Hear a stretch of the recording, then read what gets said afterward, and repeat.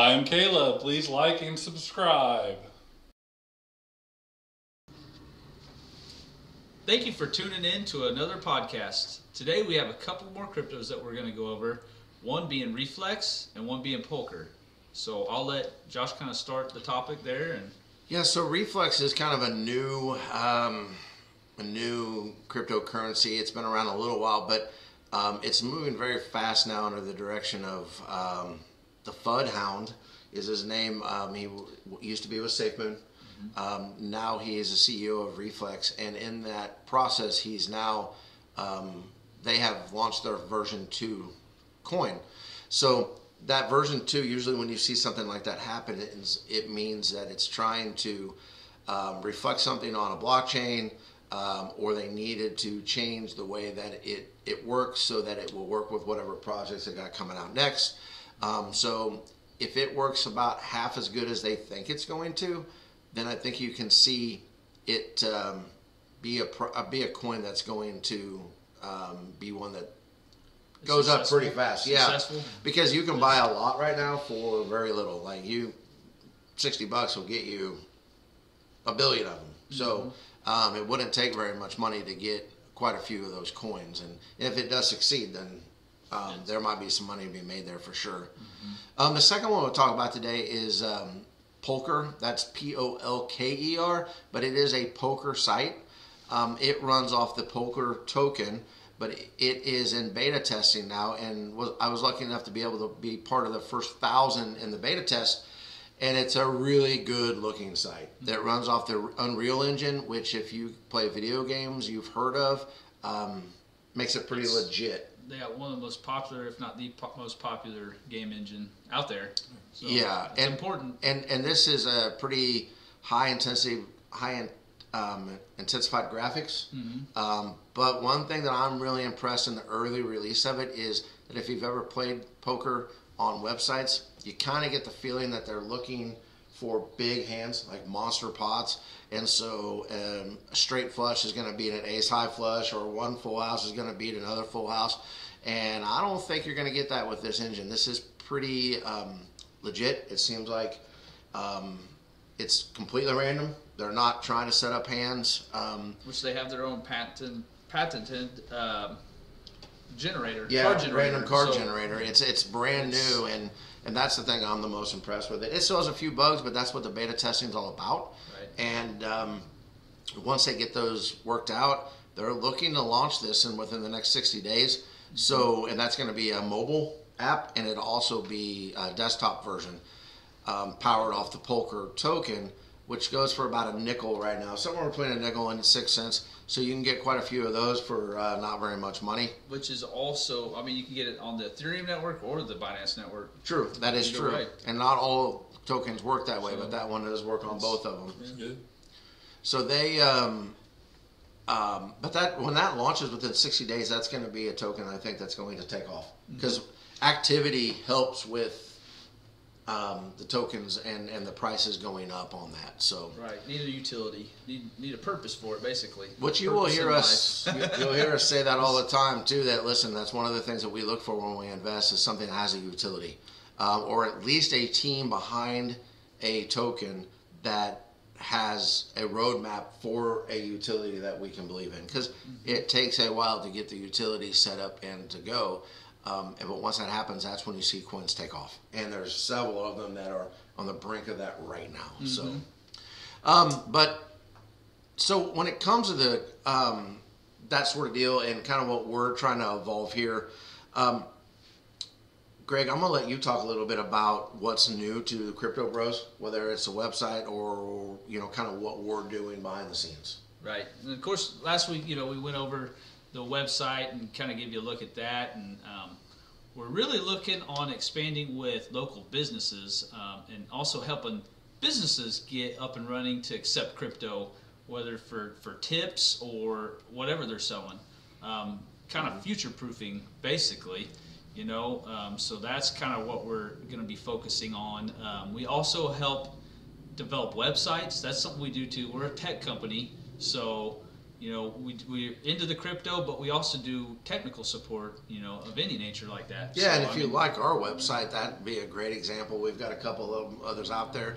We haven't quite asked for permission yet on whether or not we can share those with you, but as we move down the table or down the road, we might do that. But yeah, and we're gonna have, you know, new price sheet and more things coming, you know, so that'll be on our website. So just stay up to date with that. But yeah, that's kind of the name of the game here, you know, helping people to make crypto mainstream, you know, something a part of normal everyday life. And one of the things that we're always looking forward to do is to help other local businesses. So check out our site, check out the local businesses. I think we've added a few since last time. Always looking to add more. So if you're a business and you'd like to get onto the page, just contact us. We'll see what we can get figured out, and we'll kind of go from there. Yep. So, and they're all linked. So I mean, everything we post, it will go to whoever's website. So you know, we'll do a little bit for you, you know. So yeah, and you know, and what we're learning, and we kind of already knew this, but now that we've launched this business, we're learning that the social side of all those things is very important. Not to bore people with the details, but the algorithms behind how Twitter and YouTube and Facebook and all that stuff works. You know, the more likes that are out there, the more people that subscribe, the easier that links with Google and how all that stuff works. And so that's why we figured that'd be another piece of the puzzle, is helping people out by, you know, kind of linking our stuff to their stuff. So, a new thing that we're going to try this week. Yeah. I'm kind of looking forward to it. We're going to see how this works out, but we got a new segment. And it's called All About It or Over It. So what this is we're going to have, I don't know, from week to week, 4 or 5 different things that we're going to talk about. But it's going to be simple.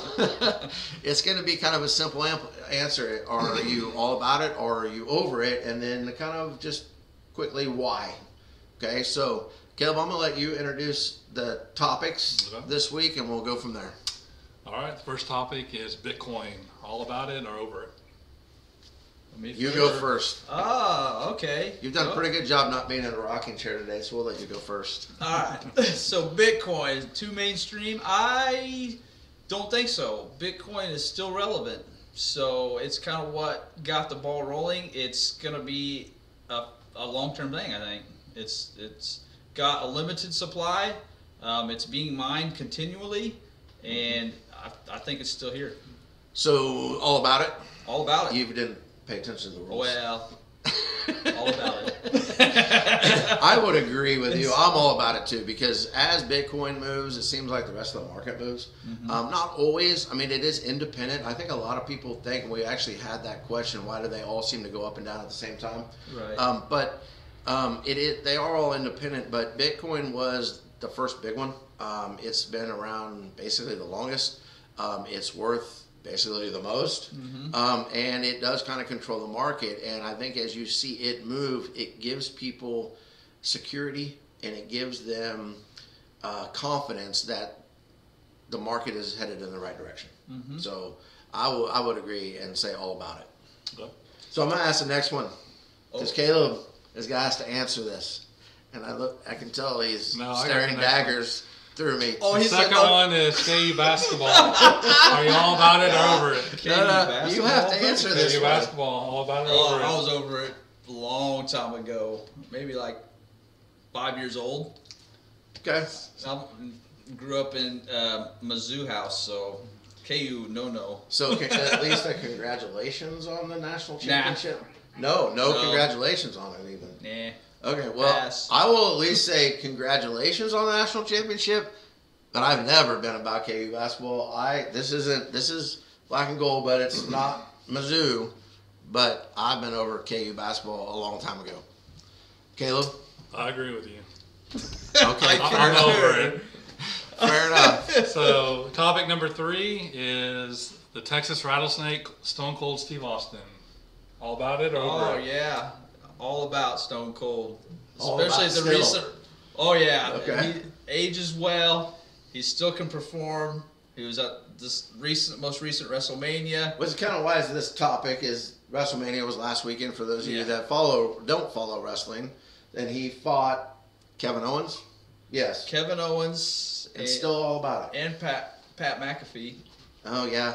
It was And kinda, Mr. McMahon. and Mr. McMahon. Like So, 19 years later, all of a sudden this is all coming back and everybody's old. So Yeah, and Vince McMahon should not have gone out there. We'll just say that. even if you're not a wrestling fan, you have got to YouTube Stone Cold Stunning Vince McMahon and check that out. Yep, definitely. If you don't laugh, there's something wrong with your We'll soul. put a link in the description. Okay, so. do that because it is If hilarious. it's not edited, because I've seen some edited ones already. Yeah, literally yeah. though, if you watch the right one, when he stuns him, it looks like he doesn't have legs. Yeah. Like his legs just disappear. Too old, maybe. I guess I'm in between, but I would lean more towards the All About It. It was a cool moment. The deal that he had with McAfee was fun. And Owens was fun. I mean, he took a suplex on the concrete, and he's 57 years old, I think. So props for that.